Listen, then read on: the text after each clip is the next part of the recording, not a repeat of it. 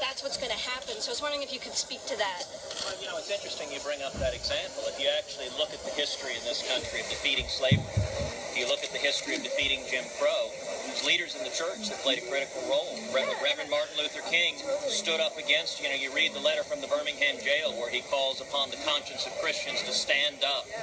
But a lot of religious people also use the Bible to defend segregation, to defend slavery.